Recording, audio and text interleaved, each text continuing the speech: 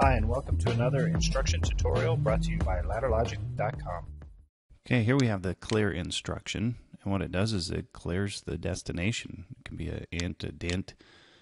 We'll go ahead and toggle this bit, and as you can see, it clears it.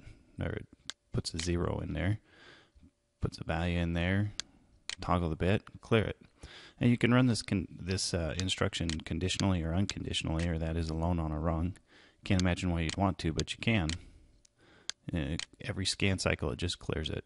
There it is, clear instruction.